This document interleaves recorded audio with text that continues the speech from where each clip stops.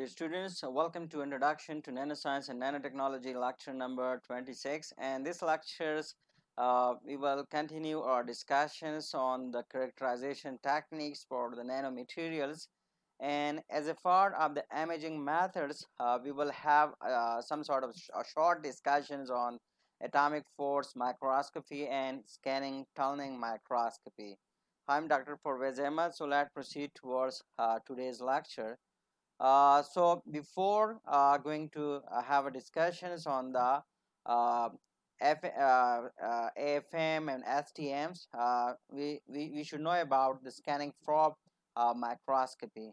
So what actually we do in scanning probe microscopy, because you know that AFM and STM, they both are the part of the scanning probe microscopy. So actually in scanning probe microscopy, we basically measure feedback from automatically defined TIFF. I mean, uh, you know that just like we mentioned some of the introductory lectures that in scanning for microscopy, whether it's AFM or it's STM, so both of them that utilize a TIFF to scan the material or to interact with the material. So what actually we have in scanning for microscopy, it's basically measure the feedback from automatically defined depth. Then you know that we have many type of the feedback, and these feedback it depend upon the tip. I mean how it depend upon the tip type and how the tip interact with the sample. So based on the interactions on the tip, we have two main kind of the scanning probe microscopy. The first one is called atomic force microscopy, which is the main principle for the AFM of atomic force microscopy is the force between the sample and the tip. I mean, in this kind of microscopy, we have which can be regarded as the working principle of the AFM. So the working principle of AFM is basically the forces between the sample and the tip. I mean, it's the two component. Just because of we just because of that, we get the sample image. Then we have STM or scanning tunneling microscopy, and the basic principle for getting the image and the STM is that we have tunneling current between sample and the tip. So this is the difference here. You can clearly visualize the difference between AFM and STM. That is, and first we have the force between the sample and the tip, and the second we have the tunneling current between the sample and the tip. So let's proceed toward the first one that we call scanning tunneling microscopy. So here you can see not only here you can see not only the setup, but this setup is also provided sort of the working principle. It can create a view that how a scanning tunneling microscope it worked to visualize or to image a sample. So here you can see this is the sample, and here this is the device. I mean, here it is the overall. It's the picture of overall device. I mean, somehow you can say the internal structures of the STM or scanning tunneling microscope. So here we put the sample. So we have the interactions of the tip with the sample. So tip scan just above the surface of the stage. So this is the surface of the stage where we put the sample, and with this tap we just scan the surface. So electron at the surface, they have a small probability of escaping the material to the tap, creating this basically creating what this basically creating the tunneling current.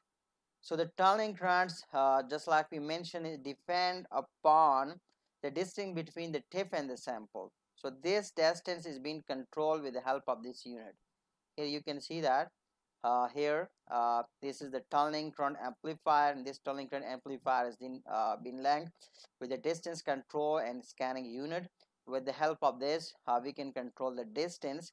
So depend upon this distance, the image varies from the variations and the what's called The surface, I mean, the image quality basically depend upon the distance between this TEF and the sample, which is varied with the help of this device that we have here, this unit here inside the device.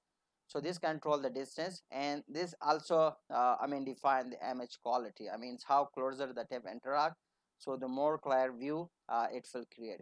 And then all these bins linked with the data processing and display, which is more, I mean, which is in more cases a computer screen, with the help of which you can see the individual's atoms or molecule at the surface of materials. So here you can see in individuals atoms, individual atoms. Here you can see platinums and nickel atoms on an Li surface. So these are the individuals atom in platinum and nickel atoms, nickel Li, platinum nickel Li atoms. You can see it here with the help of STM image. And this is the setup, I mean an STM setup or STM device, which you might have in your lab if you're working in well-reputed university of the world. So normally they have the STM setup. So STM setup look like this, and this is the typical image of platinum and nickel Li. And here you can see the individual atom with the help of STM. Atomic force microscopy. So here you can see the atomic force microscopy typical setup.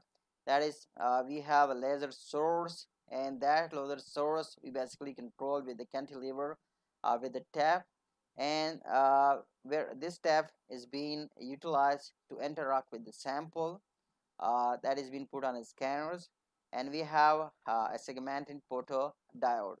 So what happened actually in this? So tip scan across the surface. Here you can see this is the sample surface, and this is the tab. So this tab is being used to scan across the surface. So we have this laser source. Laser source reflect up the cantilever to a photo detectors. So we have feedback loop that changes step to sample distance. I mean, feedback loop changes the tab sample distance. I mean, we have distance to maintain the distance between the tab and the sample. For that, we utilize feedback loop, and that basically determines, just like we mentioned, we said that we have the forces between the cantilevers, sorry, between the tip and the sample. So that force basically it determine the structures of the sample surface. So this is being controlled with the head of feedback loop. So I mean, it's basically defined as the quality of the image with the help of atomic force microscopy. So height changes, I mean, if we move it up and down, are we created, I mean, so these height changes, they are being recorded, and along with that also the quality of the image is also being recorded. So here's I mean, you can visualize for yourself the cantilever and tab. I mean, there is, you can visualize that how the cantilever is being linked in the atomic force microscopy. It's a bigger view, and this is I mean, it's the cantilever and the tab. So if you enlarge it here from a top view, so it look like this, and if you visualize this from I mean from below, so the tip, you can more accurately visualize the tip of the atomic force microscope. So here's is the device. The device, a clear look of the atomic force microscopy is very simple device, and these are the image structures that are being taken with the help of atomic force microscopy. You might be unaware about this one, but this one is very clearly and easily I mean understandable. I mean, it's not a complicated structure. It's basically the butterfly wing. So it's how the butterfly wings look like if you visualize it with the help of an atomic force microscopy. So this somehow a short lecture about the scanning tunneling microscopy and atomic force microscopy, because we already had a discussion about these two kind of microscopy and the starting lectures of this particular course. I hope you enjoy these lectures, and it might have reviewed some of your concept about the previous lectures. So stay tuned with the next lecture, because with the help of these devices, the characterization devices, we will proceed to lecture number 27, because in that lectures we will have to put an eye on the futures of nanotechnology and the field of biomedical. So stay tuned with the next lecture. See you there. Till then, bye bye.